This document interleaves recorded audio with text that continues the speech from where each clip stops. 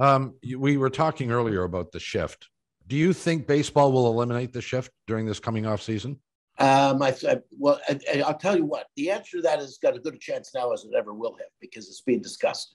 I mean, that's the one thing. I mean, it's being discussed by people like yourself. It's being discussed by writers. It's being discussed by, owners and by general managers. So the answer to that is, if it's going to change, I mean, I think everybody recognizes that we need more action, that you can't have 7 or 8 hits in the game. And it gets back to John's point, because I think it's right. Everyone say hit to right because there's that opening, or hit to left because there's that opening. It's not that easy. And these pitchers, I mean, where it has changed, I mean, where you really fundamentally see it is that, 5 or 6 innings is a lot. You're seeing 4 or 5 pitchers a game. In the past, you think of the number of pitchers that had complete games. I mean, you'd try to get 2 or 3 guys that, would give you at least 9 innings 20 times a year. Oh, yeah. You could get it. Now all of a sudden the pitching changed. So you've got that issue too. So you've got a number of issues that have kept down the base runners. But at the same point in time, there are some things that could change, which I believe is the shift. What about the pitching clock? I think. I mean, you talked. I mean, You're talking the wrong. You're talking. I never thought I would say it. I thought I was traditionalist. And the one thing is that the beauty of baseball is it doesn't have a clock. The problem of baseball is it doesn't have a clock. Like, we got to keep the game moving. But the good thing about the minor leagues, is that they've actually tested it. I'm making and this it's up. working. 25 minutes. 25 minutes.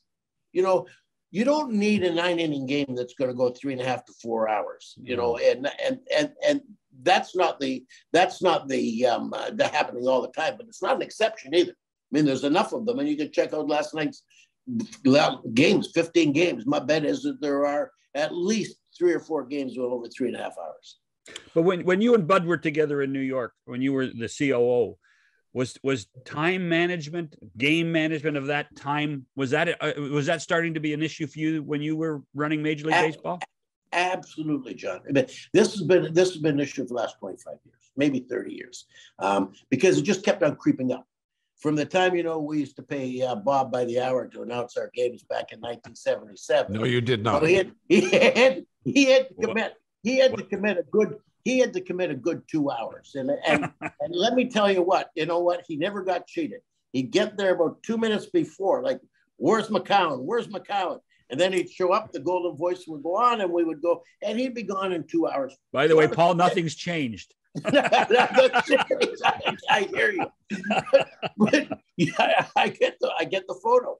But But now, you see it got to 2 minutes, 2:10, 2:20, okay? Sure. And you average out. And so by the time I left New York, my bet is that we were 2:35 or 2:40. And really, with the odd game going 3 hours, Buddy was really looking at that. He was focused on it. He didn't call it time a game, though. He called it pace a game. Because the game, as long as, like, I think we all recognize that as long as the pace is good, that there's some interest in the game, that there's guys on base, that there's scoring, that there's, that there's interest in it, that's not an issue.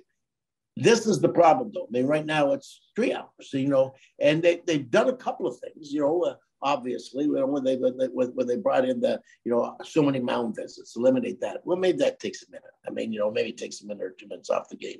The pitcher has to pitch, relief pitch has to go three batters that, so they don't have these changes and the switch ups.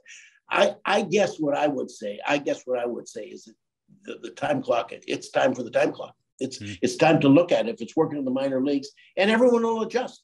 Everyone will adjust.